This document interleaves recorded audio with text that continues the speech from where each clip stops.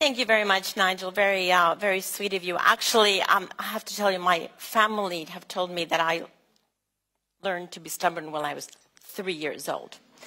And they do tell a pretty amazing story how I stood up to my father when I was 3 years old, which I will spare you this morning. But I have actually learned now with my children to disrupt, to use Nigel's word, disrupt the concept of stubborn. So we have collectively come to the conclusion that it's okay to be stubborn as long as it's for the common good.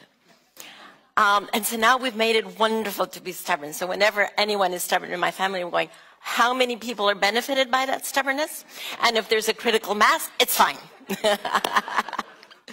So that's the way we're dealing with stubbornness. So anyway, welcome to the family of stubborn optimists that I want to invite you today to become. I would like to share 2 points with you this morning. The first is about decarbonization, and I would like to give you several proof points that Kristen has already started, that decarbonization actually is already underway. It is unstoppable, it is irreversible, and it is growing actually exponentially. And my second point today is going to be that despite all of that very good news, we're not decarbonizing fast enough yet. Actually, I will give you some points about the latest scientific evidence that has come out over the past 3 years, and I will propose a pretty radical and clear boundary of emissions within which we must operate for the rest of the century. So that's the executive summary. For those of you who only read the executive summaries, I'm done. You can now leave. If you want more details, here are the details. So to decarbonization. I warned you that decarbonization is already underway.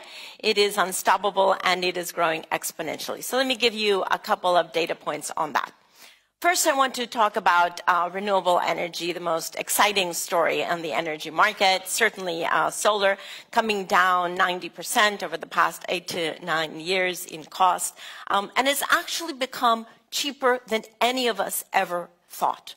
And continues its descent in price. So already in India, Peru, Mexico, UAE, Emirates, Chile, Morocco, the price is already under $30 the megawatt hour, 3 cents the kilowatt hour. Very exciting prices, making it very cost competitive with coal.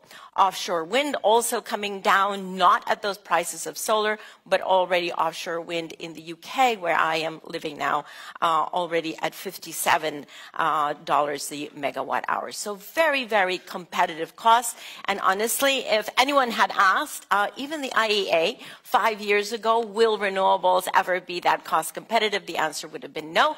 The answer today is absolutely, and renewables have never been as expensive as they are right now, because they will continue to descend in cost.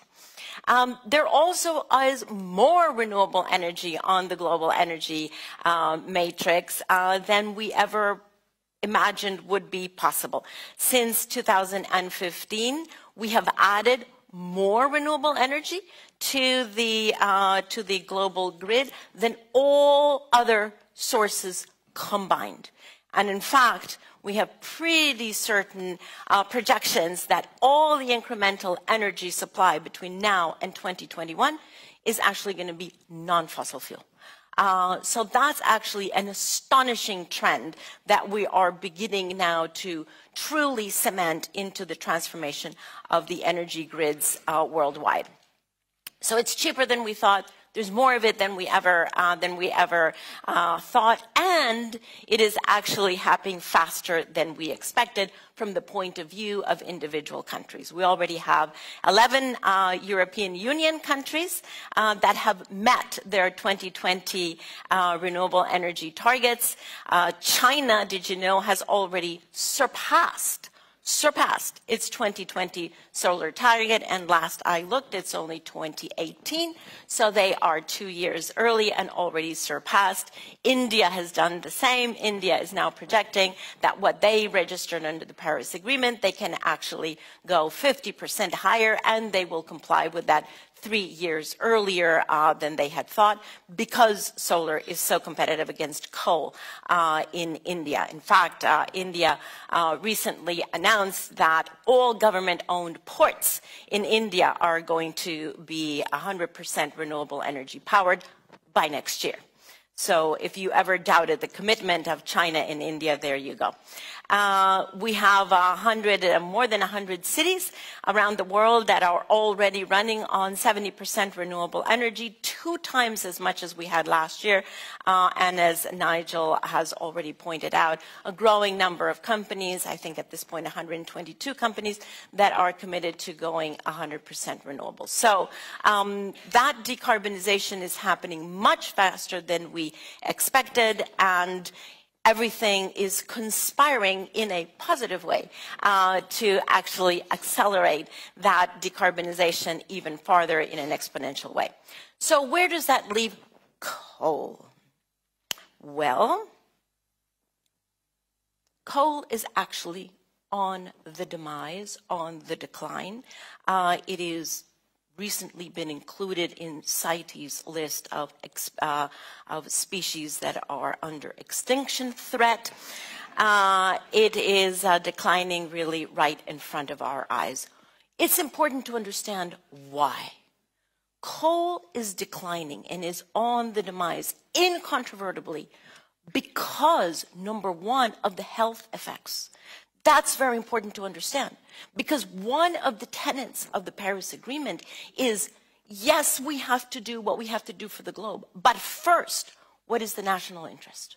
What is the local interest? And coal is the biggest threat to national interest because of its health implications. So because we're now understanding the health implications of coal, that is why, main reason, but also risk that I will talk about, coal is on the decline, mostly in China and India, the 2 countries that we thought were going to protect their right to use coal. Actually, pre-construction coal is already declining by almost 50%, by 48% at this point.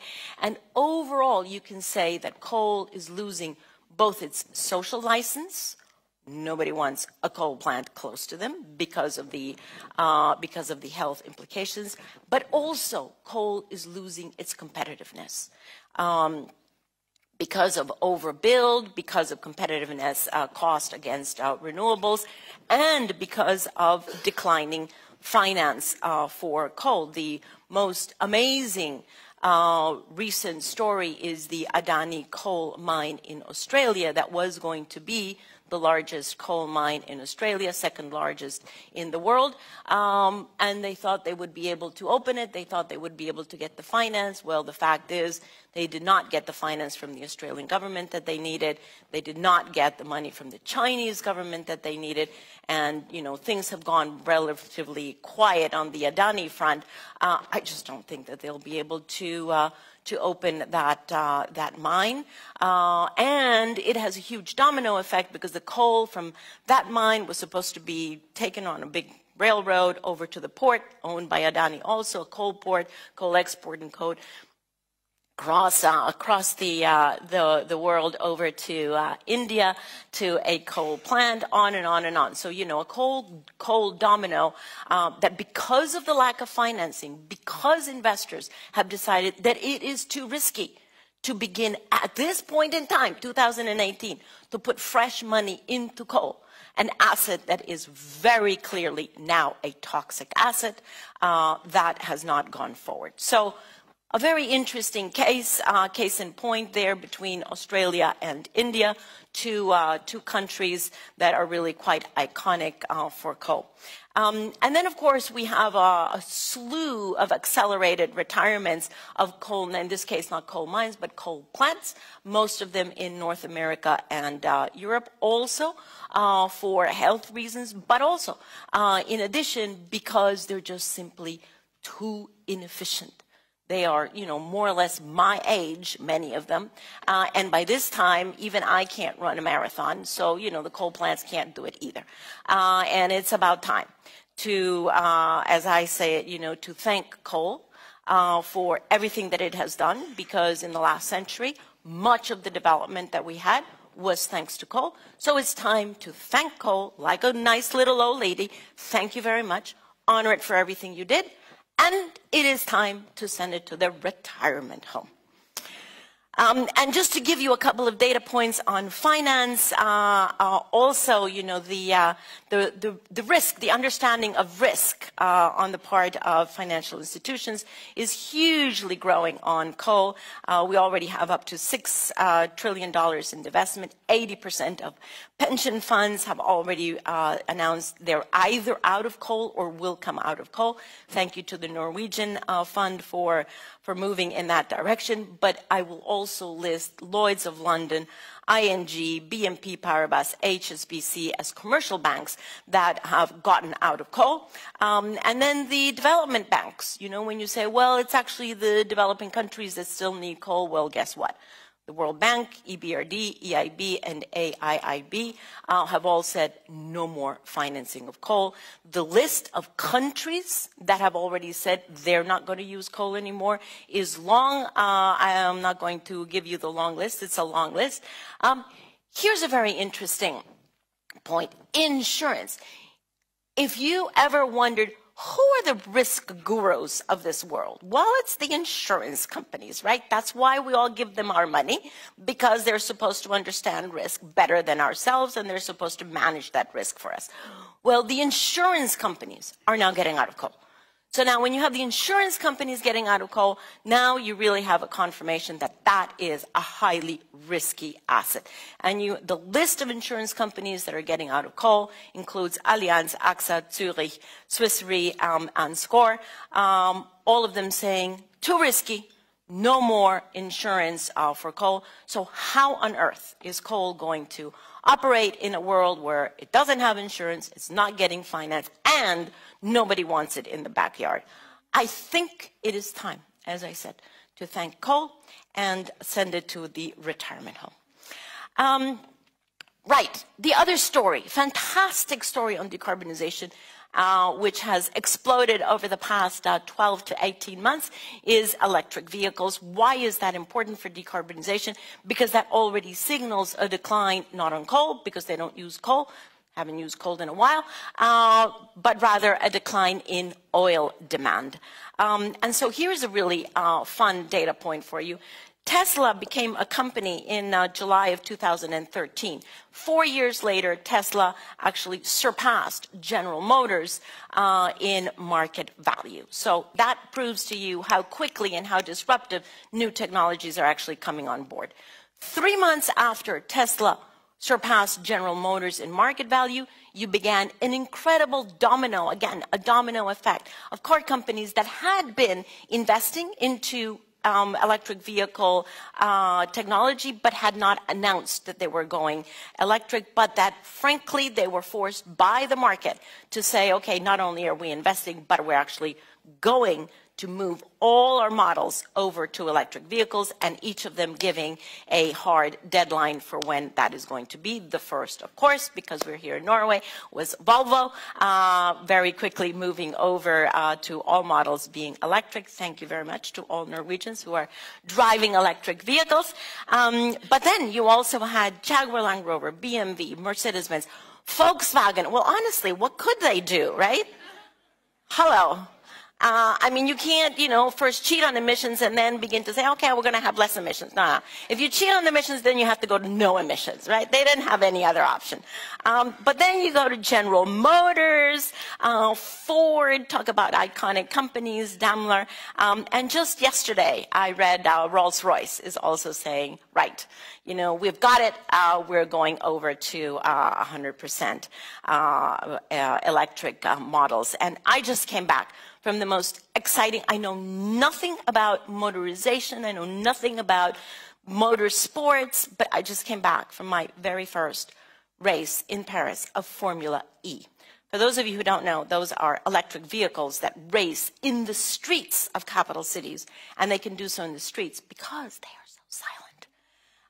So it was really quite fun. I was sort of watching the cars go by because they go by at 280 kilometers an hour, but I was also turning around to look at mostly all the males in the audience who were like, Where's the noise? So there is a little bit of noise because the cars do go against the air, but because they're clean and not as noisy, now we can have motorsports in the cities, and it was quite an amazing thing to see. Actually, the excitement of young people. Okay, and that's something that I really think we have to take into consideration. Next generation is totally with a new technology, and they just don't have any patience for the technologies that we're used to anymore. So electric vehicles, projected cost parity by 2020. How incredible is that? How incredible is that? And on the regulatory side, again, Norway beating all the records. Norway already regulating that all vehicles being sold as of 2025 will have to be electric, but then Scotland coming in, of course, 3 years earlier than UK, because we have to have that little competition. And then now we also have the Netherlands, France, and India. Okay, to my point also about developing countries. India already regulating that all vehicles sold in the Indian market will have to be electric by 2030. And China already saying, India got there sooner than we did, we better establish a date. So they are about to establish a date. And then we have a long litany of cities that are either restricting diesel, such as Oslo, or restricting cars, such as Oslo, and of course electric buses just hitting the ceiling, in particular in China. What does all of this mean? Here is what it means, independently from the data points, that we now have a virtuous cycle that has started and is completely unstoppable, where you have financial risk understanding, meeting technology innovation and price drop, meeting policy support, meeting consumer demand.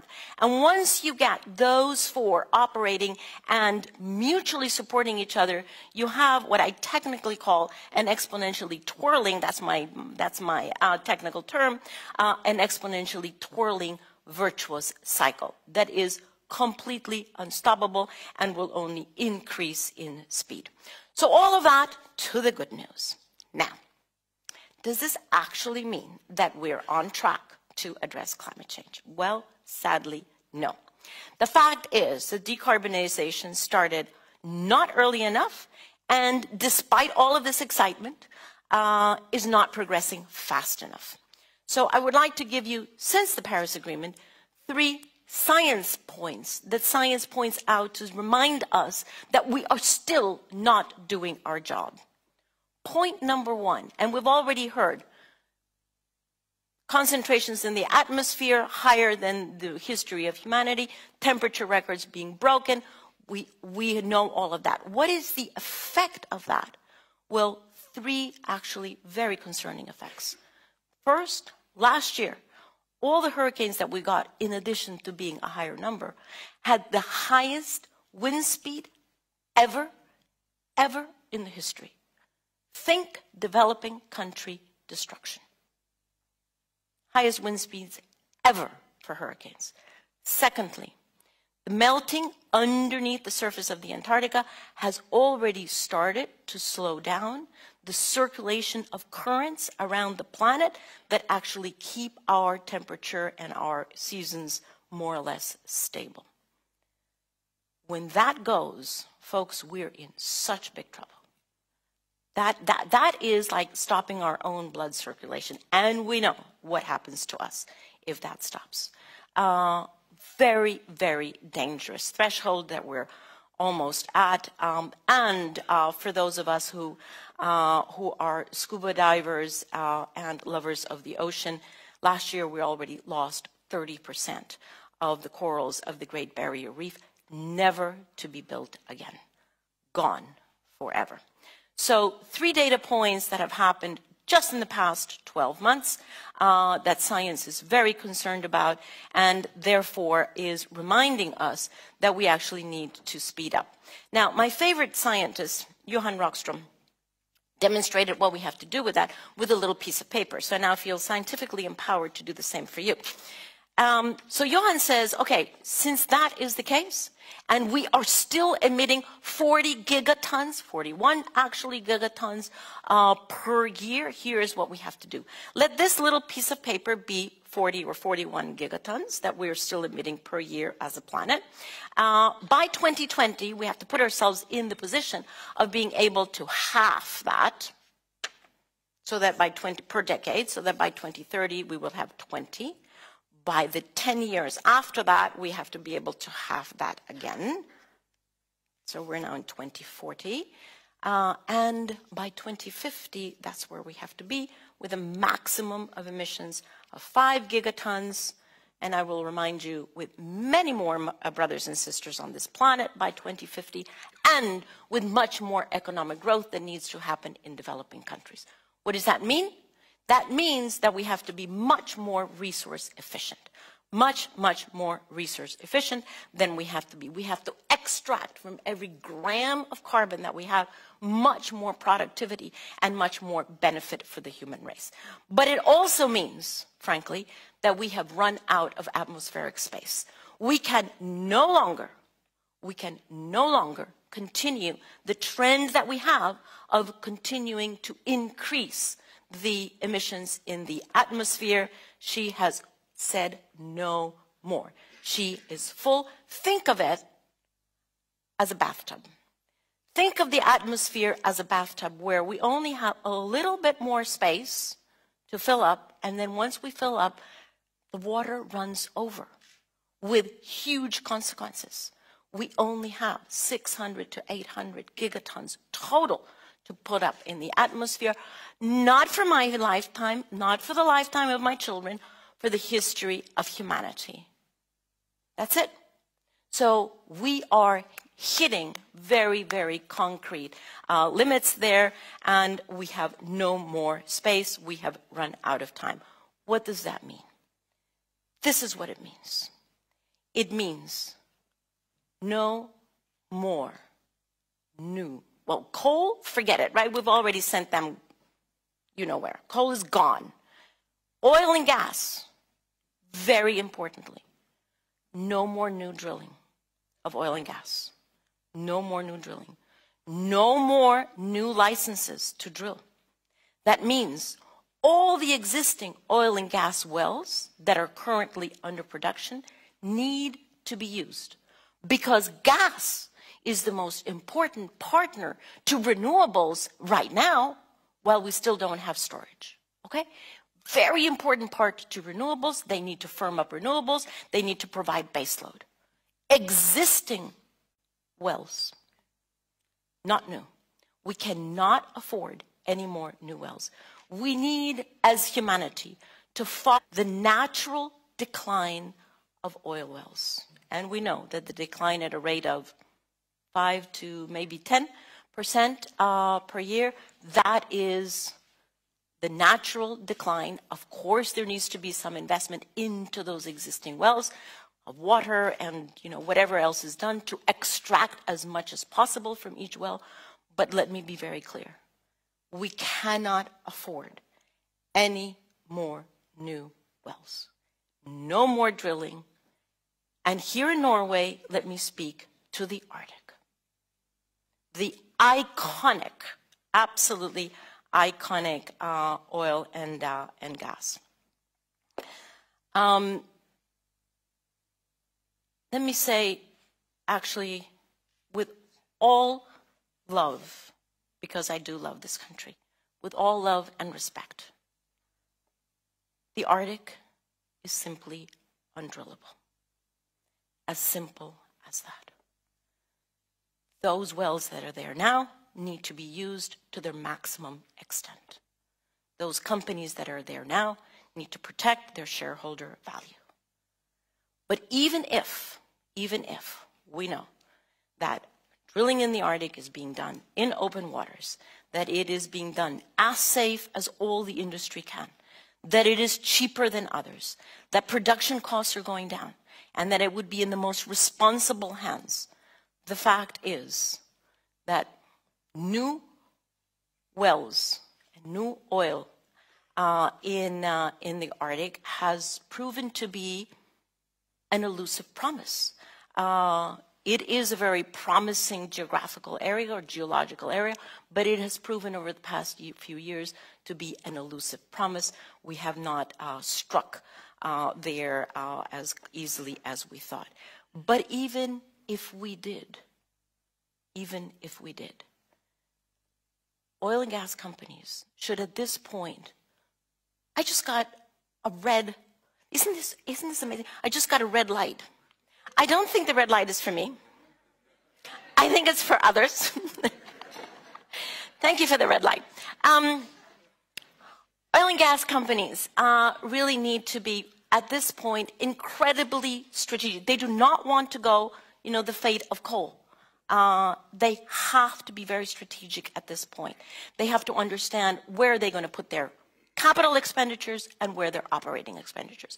Operating expenditures should definitely be invested into existing oil wells and infrastructure in order to make that as efficient and low emissions, methane leakage reduction, as possible in order to be able to produce the stabilizing and firming energy that is absolutely critical for the next few decades. And CapEx should be used, and we're looking at increasing oil prices right now. So very interesting moment for the enlightened oil and gas companies. CapEx and growing CapEx should be used to transition into the new economy. Nobody is benefited by oil and gas companies doing the Kodak thing. Nobody is benefited by that. All of us are benefited by oil and gas companies transitioning their expertise, their knowledge, their engineering skills, and their capital, and their presence worldwide into the new economy. That is what we're all benefited by. That's what their shareholders are benefited by. That is what the world is benefited by. So it seems to me that we actually owe a huge amount of support to oil and gas companies that are making that transition, as long as the understanding is no new drilling. That's difficult, I know, but remember the bathtub. We are within a limited carbon budget. As I've pointed out, 3 scientific proof points that we are no longer playing house. Rather, we are endangering our house. We cannot do that. We have to be responsible. We, the adults, right now, are the ones that need to make that decision. That is not a decision, and that is not a transition that we can actually delay, nor can we pass that decision on to future generations. It is ours to take, and we can. Thank you.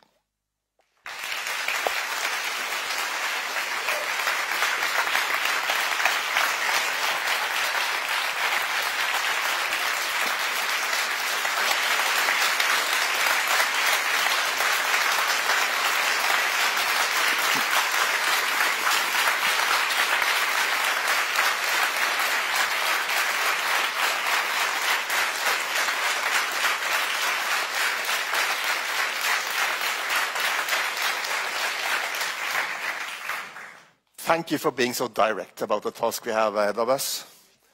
We'll come back to this, the most controversial issues in a few minutes in the panel discussion. I just have to ask you one question first, and that's, you're presenting a very optimistic picture. Stubborn optimism, relentless optimism. When I switched on my Twitter account this morning, I saw coming in from China news about how the Chinese energy sector has been performing now in the month of April. Coal is going up. Renewables, yes, but coal is growing, fast. We saw the last year CO2 emissions globally increasing. We see how the Trump administration is pulling back, for example, fuel standards. A lot of worrying things also going on in the global landscape if we talk geopolitically. How can we maintain optimism despite all the bad news coming in?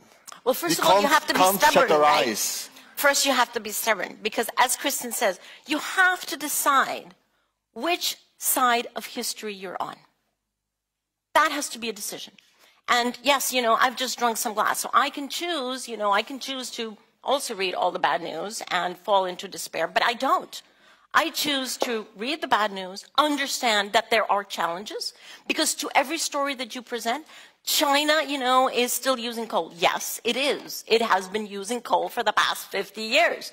It is also the #1 producer of solar panels. It is also the #1 producer of wind energy. And it is now self-defined the leader of the ecological civilization because they want to be competitive. Since there is another country that decided they don't want to do it, China has decided they're actually going to produce the low-carbon products and services that the world wants.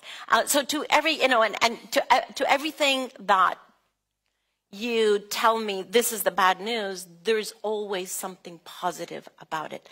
The fact is that humanity is in one of the most challenging and deeply rooted transitions that we have ever had. And this is the fun thing about it. It is a transition that is being led by our decision and by our policy and by our mind. All of the other transitions, the Industrial Revolution was actually a revolution that was led by the discovery of fossil fuels and then the development of the technology to use those. So it was market-led. This transition is policy-led, and it is being supported by industry and by technology. So it's a very different transition, but it is a transition. And you know what? All transitions are messy, and we are in the middle of the messiest part of the transition. I welcome the messiness because it means we're actually doing something about it. If it weren't messy, we would have a big problem. Good, thank you. We'll have a couple of questions from the audience. And Terje Osmundsen, Terje, you have for many years been working with solar energy development, mainly in the global south. Please. Microphone. Mrs. Figueres, first of all, on behalf of the audience, I would like to say thank you for sharing your inspiration. And for those of us who have been working on the ground for many years, it's always fantastic to be reminded of part of history we are part of and where we're going. I just would like to share with you a question regarding how we can actually help the developing countries who have not yet discovered the demise of coal to actually come to the same conclusion. Yeah. And I would like to give an example. This weekend I came back from Sri Lanka. I went over there to a seminar with the inspired information that Sri Lanka, with the support of Norway and the World Bank and everybody, had decided to become 100% renewable by 2050. And when I come there, I discovered that actually the country is in a deep tug of war, where the trade unions, the utility, is actually in a slow motion action against utilities, the Utility Commission, because the Utility Commission say we're phasing out coal. So actually the pressure now is, with the support of the President recently, to start building new coal power plants in Sri Lanka. And it's the same thing in Vietnam, it's the same thing in Bangladesh, it's the same thing in Kenya, it's the same thing in Ghana.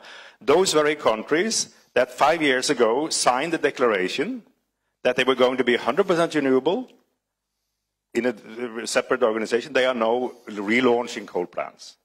It's not because of bad will. I think we have to understand the situation. They are looking at what they pay for emergency power. They're paying a lot for importing fuels. So they say, what can we do? So my question to you is, if we share your vision and we want to accelerate it, what can a country like Norway, what can players like this actually do to help those countries to avoid those terrible decisions that they're now facing, whether to restart the coal investments? Thank you. So you had a list, I think, about 4 or 5 countries. I could add about 20 more countries that are in the same situation. And I always reflect upon myself when I hear about, countries in a hard time, and I go, okay. On the 31st of December, of last December, I actually signed a commitment to myself that I was going to lose 20 pounds. Have I done it? No. Okay.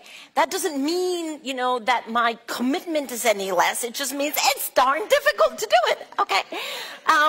So I don't judge those countries, right? I don't judge those countries for not having done what they're committed to do.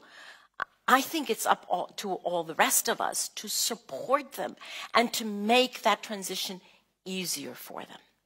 And I think there are several components. Number one, I think they do have to, and most of the ones that you mentioned do have a very clear mapping of their renewable and domestic sources. I mean, that's the other really important thing, right? Renewable energy is by definition domestically sourced. So they're not importing, they're not using very expensive currency that they have to purchase energy in. So first they have to expand everything that they can into renewable energy with the support of finance. And I think there is a very important role for sovereign wealth funds, for pension funds, to really actively look at where can they finance renewable energy in these countries at actually very interesting returns. First point. Secondly, all of those countries will turn around and say renewables are wonderful, you know, we can use our own currency, it gives us more independence, and they're not firm. They're intermittent. So that's where it comes to the point of actually being able to put together integrated packages of as much renewable energy as possible, firmed up by gas. Because once you have that package, then you really have a very, very interesting competition to coal. And you begin to move into the direction of 100% renewables. But all of that needs first the analysis done, the financing done, and the very important integration between those two. And I know that at some point, I'm sure I'm going to have to get, a bodyguard, because renewable energy people are going to begin to want to kill me, because I'm very, very publicly saying I do think that we need to marry gas and renewables in the short term. Okay, thank you. Thank you. One more question. Annebeth Skrede, Annebeth is working at LO, the Norwegian Confederation of Trade Unions. Please. Thank you, and thank you for your continuous inspirations. It is obvious that many sectors and industries will have to go through major transformations in the coming decades. In the Paris Agreement, parties made a commitment to a just transition for workers, to the creation of quality jobs and decent work. Just transition policies connect employment, social, economic and industrial policies to the climate goals. And just transition processes clearly count on social dialogue and involvement by the social partners and also tripartite cooperation. So do you think a lack of ambition and public engagement for achieving the climate goals may be caused by climate policies not taking into account social and economic realities and a just transition in a coherent way? And if so, what, in your opinion, needs to be done to address this? Thank you. It's a very important question. And I would say you're right in saying that we haven't paid enough attention to it. I think it's something that is beginning to be corrected now. And I think there is no sector where the urgency of just transition is as evident as in the coal sector.